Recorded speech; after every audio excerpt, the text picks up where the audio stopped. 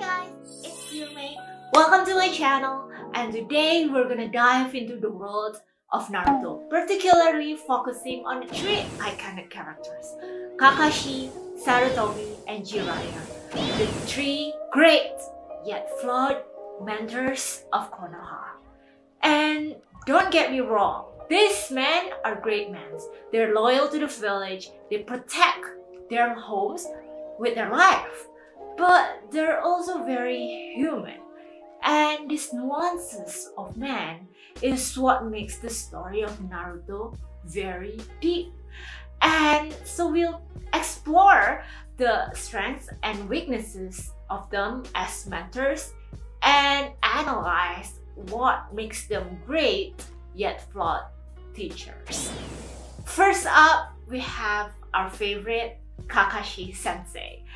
And Kakashi is the copycat ninja, skilled, experienced shinobi who becomes the mentor of Team 7, Naruto, Sasuke, and Sakura. And his strength, of course, is his vast knowledge of ninjutsu, genjutsu, taijutsu. Basically, he's great at them. Like, it allows him to effectively teach his students a wide range of techniques and strategies. Another of his strengths is his patience. Despite the Team 7, especially in the beginning, are just like annoying brats, Kakashi remains quite patient and understanding, helping each of them to grow at their own pace. And the third strength is he has a wide range of personal experience.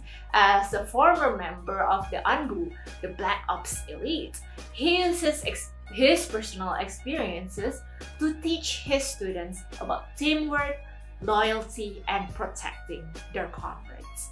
And we also see how Kakashi is really willing to protect his students. Like, in the Wave arc, for example, when they met with a dangerous opponent, Zabuza Momochi, Kakashi steps in to protect his students, protecting them, even putting himself at risk. And by doing so, he actually teaches them the importance of protecting your comrades and your friends and the value of teamwork. But Kakashi is not a perfect sensei. He has his fair share of weaknesses, and one of his main flaws as a teacher is his initial inability to address the individual needs of his students. Like, he struggles to connect personally with Sasuke on an emotional level, which contributes to Sasuke's eventual descent into darkness. We also don't really see much examples of him connecting to Sakura and Naruto on a personal level either.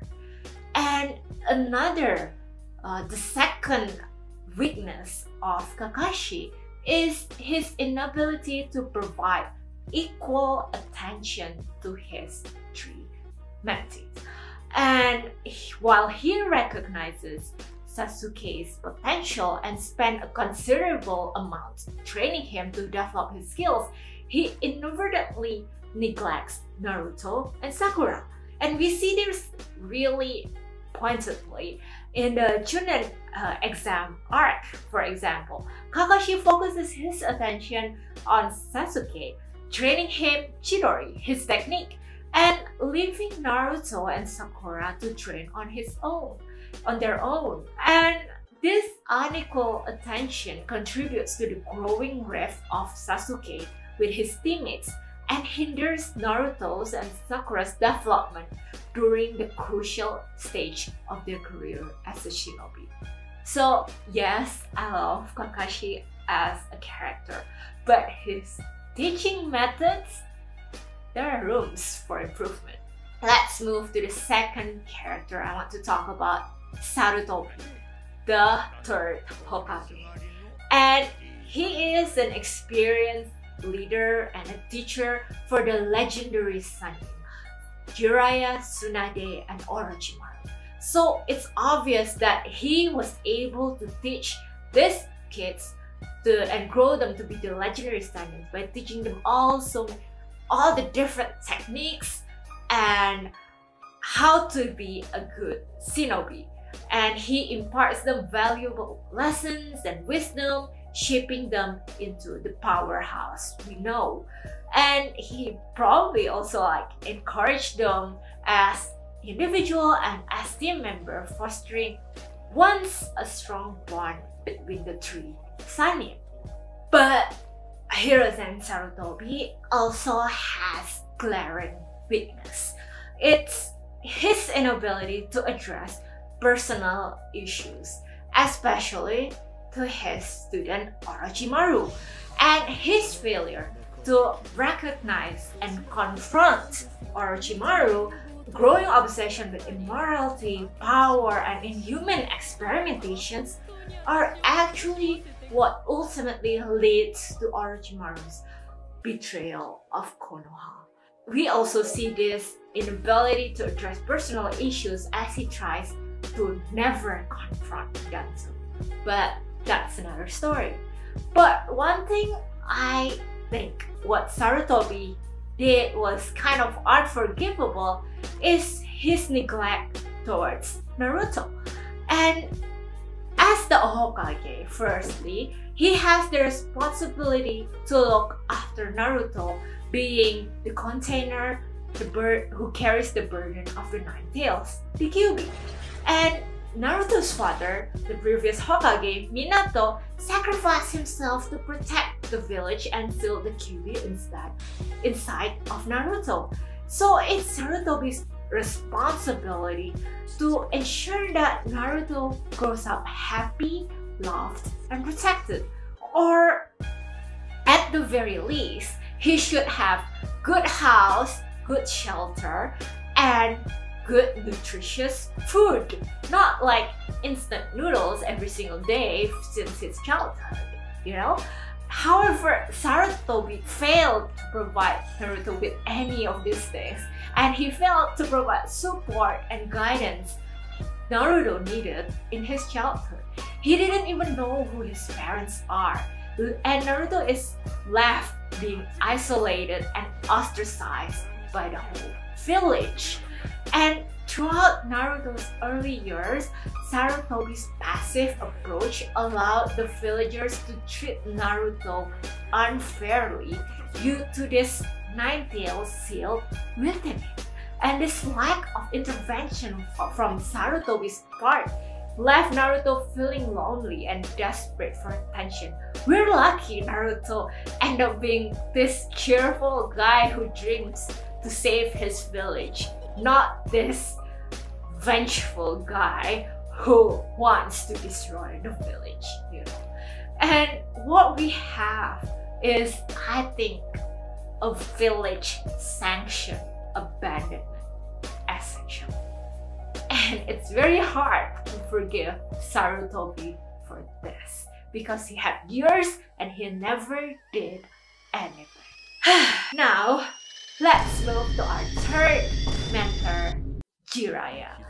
And Jiraiya, the Toad Sage, is a powerful and skilled Sannin who becomes Naruto's mentor. And we see his strength, beside his strength and battle prowess, is his personal connection towards Naruto. It goes beyond just mentorship or a sensei teaching techniques. We see how Jiraiya becomes somewhat a father figure towards Naruto, and this personal connection allows Jiraiya to teach Naruto valuable life lessons and help him to become mature as a person. And as a mentor, Jiraiya also has this amazing adaptability in his training methods. He recognizes Naruto's learning style, that he learns by doing, not by reading books, and helping him to unlock his potential and master powerful techniques like the Rasengan and also the Sage Mode. But we know Jiraiya is far from perfect. His absence during Naruto's childhood, despite being his godfather, whose literal job as a godfather is to take care of Naruto in case something happens to Minato and Kushina.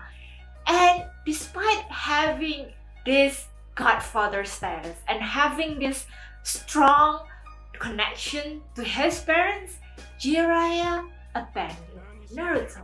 And this can be seen as another form of neglect that Naruto experienced in his early childhood life.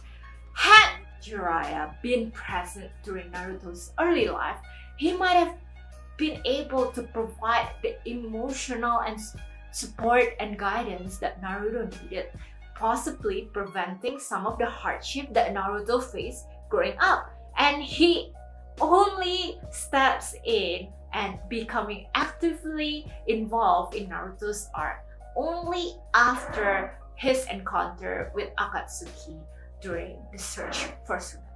Now, his second weakness has to do with Jiraiya's overconfidence in his own abilities, which can sometimes lead to recklessness. And this is evident in his decision to face pain alone, and it eventually resolved. Yeah.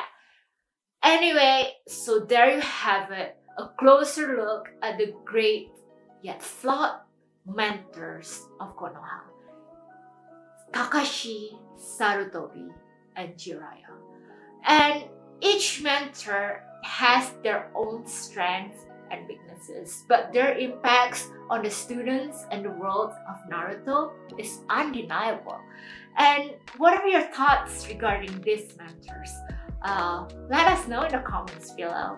And anyway guys, thank you for watching. Please hit that like button and subscribe to my channel. I've uploaded a video every week. See ya!